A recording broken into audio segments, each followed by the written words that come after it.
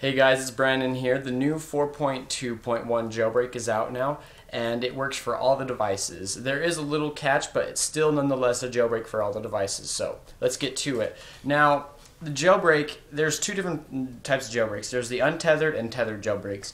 Now, the first one, untethered jailbreaks, is when you can shut off your device and you can turn it back on whenever you want. So I can just shut it off and turn it back on.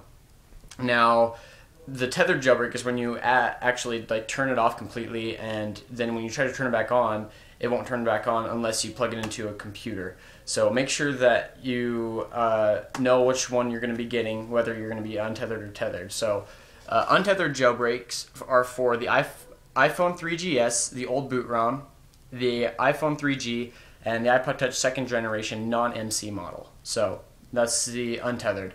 Now, tethered jailbreak is for the iPhone 4, iPhone 3GS, the new bootrom, the iPad, the iPod Touch 4G, the iPod Touch 3G, and the iPod Touch 2nd generation MC model. Still, nonetheless, it's still a jailbreak and it still works and it's fantastic. So what we're going to use is we're going to use redsnow to jailbreak this, and it's very easy. So let's go ahead and get to it. The first thing you're going to do is you're going to go ahead and go to this iPhone Heat website, and you can go ahead and go to the step 1 right here. I'll have it in the description below. And you can download the iOS 4.2.1 right here, or you can go ahead and go to this Felix Burns website. I'll have this also in the description. And you can download any firmware for any device right here for the iPhone, iPod Touch, iPad, and such right there. So you can also do that. I'll have that in the link in the description. Now, after you download the firmware and you update your device to the 4.2 firmware, I'll show you guys. I have it on the 4.2.1 right there. This is my 2nd generation non-MC model iPod. Now, make sure you update your device, and then you go ahead and download redsnow. You can download it for Windows or Mac right here, Mirror 1 or Mirror 2. Now, if these links don't work for you, they didn't work for me, so I went ahead and searched for another link to go to. If you go ahead to this website, I'll have it in the description also, blog.iphone-dev.org. You have some mirrors right here, Mac links and Windows links. You're going to go ahead and click on whatever one you're on. I clicked on that first one, and it downloaded this redsnow program right there. As you can see, it is a zip file.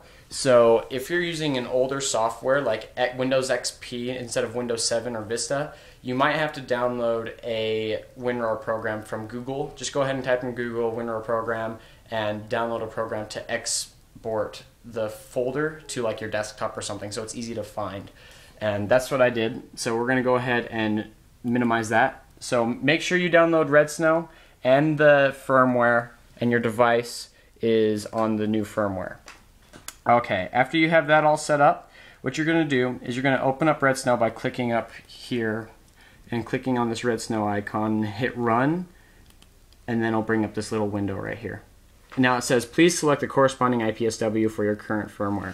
So we're going to go ahead and do that by clicking browse. And now basically we're going to just select the firmware that we want. Make sure you select the right one, not the wrong one. So iPod 2nd generation 4.2.1, that's the one we want to use. So we're going to go ahead and select on that. And then it's going to process the firmware just to make sure that it's going to be able to work. Now it's going to bring up this little window, and it says, is this an MC model of the iPod Touch 2G? My iPod is not an MC model. If you are not sure, you can find out by going to your settings, general, and the about screen. Alright, caution, if you have an MC model and you don't correctly identify it here, you will likely need to do an official restore to fix the mistake. Okay, so make sure that you answer correctly. Is this an MC model? No, it's not an MC model, so we can just say no. Alright, IPSW successfully identified. So we can go ahead and click next. Boom. And it's going to just process for a second. Alright, now it's going to load up some options for you. Please select your options right here, and you can add custom logos or whatever. So you're going to install Cydia. That's the one thing you really want to do. You can do custom bundles. You can do all these boot logo type stuff, custom recovery logo. Enable multitasking. You can enable multitasking for your device if it doesn't already allow it, like the second generation. You can enable home screen wallpaper, or you can enable battery percentage.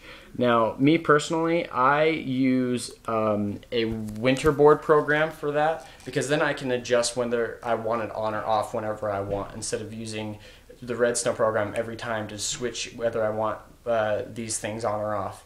So I can run faster if I really want to. But if you want to know how to do the winter board thing, I'll have a link in the description below for the features like the 4.1 firmware for your iDevice. So you can check that out also in the description. Alright, so I'm going to only use install Cydia, but you can select whatever you want. Alright, next. Now it says click next only when your device is both off and plugged in. So the device needs to be plugged in. Let's plug it in. It's going to probably load up your iTunes, so we're going to make sure that that gets closed down. Go ahead and shut it off. Just hold the power button and slide to power off. Alright, so it's off and plugged in, as you can see. And we're going to go ahead and get ready. We're going to probably have to put it in Dfu mode right here. So make sure that you're prepared. Just watch this video before you do it. So you can know what's going to go on. You're going to basically just hold the power and home button at different times, and then they'll have the instructions on the screen, so you can just follow along with that. It's really easy. And bear with me because I'm only doing this with one hand, so let's do it. Alright, let's go ahead and scroll down to next. Ready, go. Hold the power corner button for 2, 1. Now, without releasing it, hold the home button for 7, 6, 5, 4, and then we can just wait for that. Now release the sleep button up here and keep holding the home button for 12, 11, 10. Alright. 3. Oh, it's going. Okay. That was interesting. So it's waiting for the reboot. It's just going to go ahead and jailbreak the device. Performing initial exploit. Uploading second stage. Waiting for reboot, and downloading jailbreak data, and it's just loading up all the RAM disk and everything on the screen. It's rebooting. Now this says it's done, and it's gonna go ahead and load up some code and everything, and it's just jailbreaking the device. And it says up here that the rest of the process will be on the device itself, so we're just gonna wait for the device to go ahead and do its thing.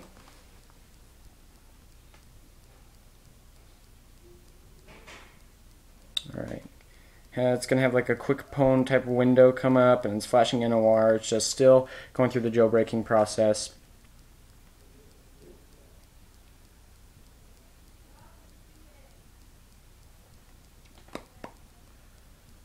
Alright, it's just about done, I think. Just loading up the Apple logo, and it should be it should have installed Cydia and everything, just what I selected on the screen for redsnow. And if you, like I said, if you want to have the multitasking, the background wallpaper, and the battery percentage on your device, you can go ahead and check out the video in the description below for the features. That's what it's called. It's a little thing in Cydia that you can download, and it's free, so it's really nice. Alright, there it is. Let's unlock and see if Cydia is on there. Yep, and indeed it is. Right there. Sweet. You can go ahead and click on Cydia. Initializing file system. Cydia will exit when complete. It's normal, it does this, and you can go back into it after it closes out. Alright, you're just going to unlock it. And go ahead and click on Cydia again. And it should load up just as normal as it usually was. And I'm a user. I'm not a hacker or a developer. So we're just going to click on that and hit done. And there is Cydia for you guys. Awesome possum.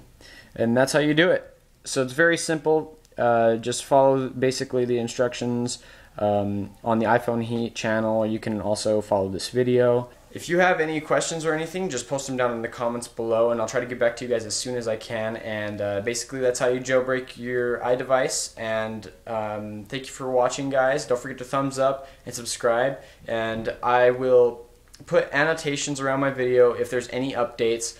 So if you're watching this on a mobile device, make sure to check it out on the computer just to make sure that there's no annotations or anything, because there might be a new jailbreak or an update or anything, and I'll usually do a video on those updates and everything. So make sure to check out and look out for those annotations. Thanks for watching, and I'll catch you guys later.